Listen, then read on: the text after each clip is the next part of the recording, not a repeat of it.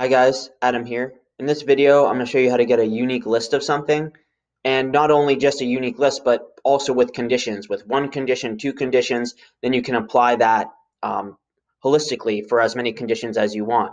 For example, you might want a unique list of athlete names for only games and not practices in this data set, and you could do that. That's what I mean by conditions.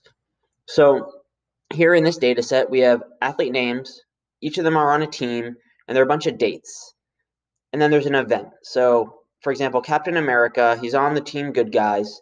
On 4/24/2020, he played a game. Now, this last column is the peak speed, or the peak speed that this person achieved during that event. So, this is kilometers per hour. So, Captain America, his maximum speed or his peak speed was 34.4 kilometers per hour in this game on 4/24/2020. Now, I want a unique list of the athletes. I'm going to do this in two ways because Excel has a formula that makes this really easy, but a lot of people don't have access to that formula. So there's another way to do it. So we're going to go through both. The first way, type in equal unique or equals unique, open parenthesis, and all you have to do is select everything in your table that you want a unique list of. So I want a unique list of table 1 athlete name. The name of my table is table 1. I'm going to close the parenthesis, click enter. And now I have a list of all my athletes. And if I click on this filter button here, 1, 2, 3, 4, 5, 6. 1, 2, 3, 4, 5, 6. I have 6 athletes in this data set, even though their names are repeated a bunch of times. Okay. Now there's another way to do this, and it's using index and match and countif. And I'm going to show you how to do this now. Let's say we want this same list of athletes, but we don't have the unique formula. You can equals index. I'm going to do the same thing that I did before. Select all the athletes that I want. Now, this is the last time I'm probably going to select something. For the remainder, I'm going to type in the table name and the name of the column that I want because it's quicker that way. So I want those, comma, and I'm going to match 0, comma, count if, and after that, we're going to select the row above this row, this one. And I'm going to put dollar signs around the J and the 2. I'm going to do semicolon, or sorry, just a regular colon, and then J2 without the dollar signs, comma, and I'm going to type in table 1 athlete name, or you can copy it and paste it, or you can select it again. So table 1, athlete name, close that off, close that formula, or do a parenthesis, comma, 0. We want an exact match. And now I'm going to close the parentheses off of that formula. You'll know you're done when you see a black parenthesis on the end. Click enter. Now that's Captain America. One thing about this formula, though, is it has to be an array formula. And what that means is if you're on a Mac, you need to hold down Command, Shift, and Enter. If you're on a PC, you need to hold down Control, Shift, and Enter when you enter in the formula. If I did not do that, it will look like this, just like I typed it in. If I do that, and now I'm holding down Control, Shift, and Enter, you'll see these squiggly brackets on either side of it. That's how you know that you did it right. And now I'm going to drag this formula down for as long as I want. And I'm going to get errors. And that's okay. These errors you can get rid of really easily, and you can even do this in this formula too. So I'll show you how to do that right now. There's a formula called if error, IFERROR, open parenthesis. And what that's saying is if there's an error with anything going on in here, then tell me what to do. Or tell me what the value should be. So I'm going to do comma, and now I'm going to tell it what the value should be. I want it to be blank. So I'm going to do quote, quote, which means blank, close the parenthesis, and remember, I'm going to hold down Control, Shift, and Enter when I hit this in. Notice the squiggly brackets around it. Now I'm going to drag it down. And now, again, I have a unique list of athletes in a different way. Now, Now maybe you're like, Adam, like I just want the guys on the good guys team and the bad guys team. I want them separated out. Okay, well, let's do that. So I'm going to say, and again, let's do this twice. So let's say, I'll do it over here. Good guys, and bad guys. Remember, we're going to do this in two different ways. I'm going to remove the first way after. Fine, I'll do it. So this is unique. If I can spell it right. This one is index. We'll go unique index or unique index and index. Okay, just so you can, if you know what's going on here. Okay, now I'm going to get the guys from the good guys using the unique formula. And to do that, we use an if statement inside of it. So I'm going to go equals unique. Now, say if table 1, or the athlete names, open square bracket, athlete name. Oh, sorry, I messed up. If table 1 team equal to, quote, good guys,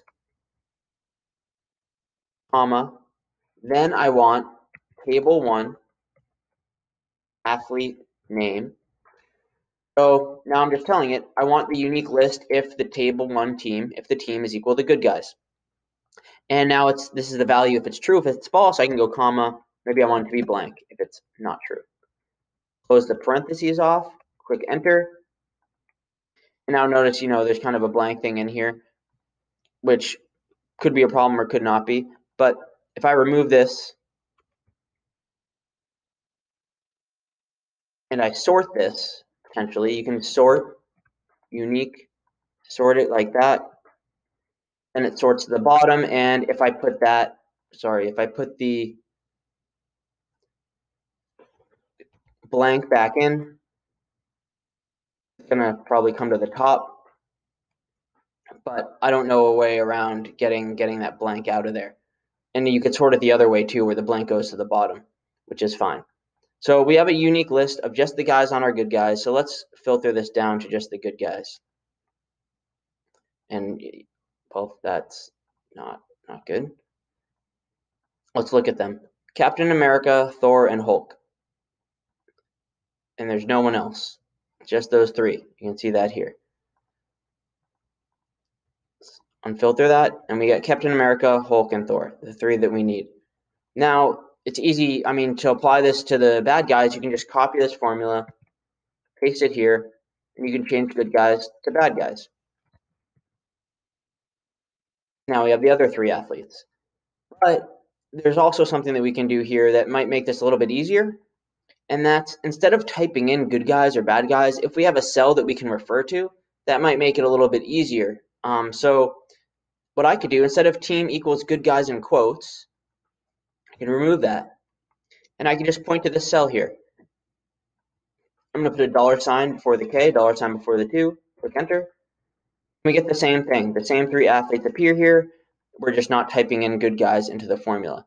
And we could similarly do the same thing here. I just copied that and pasted it. But instead of K2, we want the list from L2, or the bad guys. So change that to L2. Now we have the list of bad guys. All right. Now let's go through the other way, which is the more exciting way. We've already done a lot of it here. We could copy this over and then make a minute adjustment. So let's do that first. Or yeah, let's just do that. You've already done this. So copy this formula. Let's paste it in here. Take a good look at it.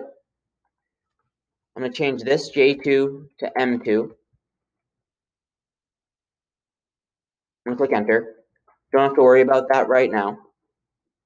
But now we need to add an if statement in here. And it's actually very similar to what we did with the unique formula. I don't know why that shows up. And now, so we're going to say match 0, comma, if, open parenthesis. Now if what? Well, we can do the same thing that we did with the unique, where if this, whatever this cell is, and right now it says good guys, I'm just going to lock that in. If that cell equals team in here, so I'm going to type in table 1, square bracket, team, comma. So now if this here equals the team in here, then we want to pretty much get the athlete names. And one important thing here is that we're going to have to add another parenthesis right here before the comma. Because right now this is the value if false, but we don't want that. We want this to be part of the match formula. So right here, I'm going to add in a parenthesis. Now notice this, when I click on this, it's part of the match formula. Okay, now I'm going to hold down Control, Shift, and Enter. And I'm going to drag this down. Now it's a little bit of a different order, but we got Captain America, Thor, and Hulk, and Hulk. And you can sort these things. That's a different video.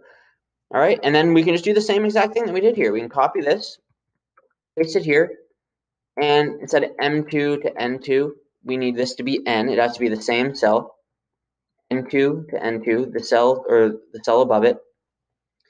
And instead of looking at the team in M2, which is the good guys, we want to look at the team in N2, the bad guys. I'm going to hold down Control, Shift, and Enter. I see my squiggly brackets. I'm going to drag this down. And we get Iron Man, Wonder Woman, and Black Widow, the 3 in the same unique list for the bad guys there.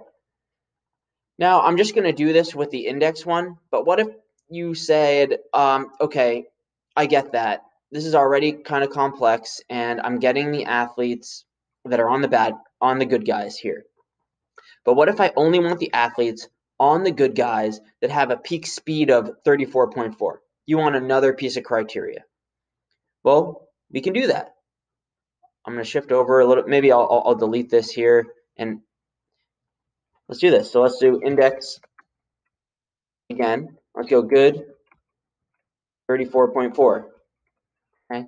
So what we can do, we already did most of the work here. So let's copy this and let's paste it here.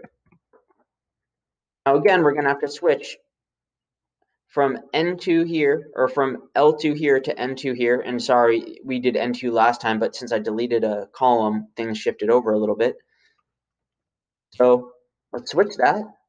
And instead of looking at the team in, or we can keep on looking at the team in L2 because we want the good guys, but we can let's just type in good guys just to be different. So if the word good guys is the team here, and now we're going to add our second piece of criteria, which is comma, and I just went back one. If, we're going to do the same thing that we did. 34.4 equals the peak speed, so equals table 1, peak speed. Now we're saying if kind of both of these things are true, and let's do the same thing that we did with the match where 0 right now, if I click near it, it says value if false. That's not what we want. We have to add another parenthesis right here, right here. Now if I click on the 0 in the match formula area, I'm going to hold down Control, Shift, and Enter. And I'm going to drag this down. Now I only have 2 athletes. Well, what happened to Thor? Okay, so let's see what's going on here. Let's filter this list down to 34.4. Well, you can't see him anymore because I filtered it, but we have 2 athletes that are on the good guys that have a peak speed of 34.4, and that's what we have here. So that's all I'm going to do in this video, but I hope that it's helpful for you creating a unique list of people, and yeah, let me know if you have any questions. Thanks for watching.